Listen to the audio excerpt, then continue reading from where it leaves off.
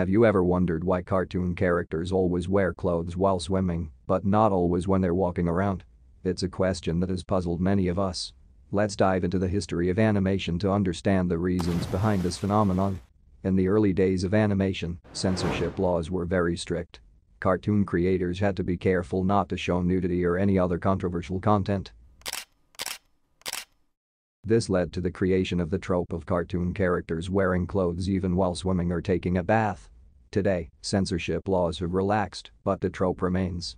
Many cartoon creators continue to use this trope as a way of maintaining a sense of innocence and humor in their work.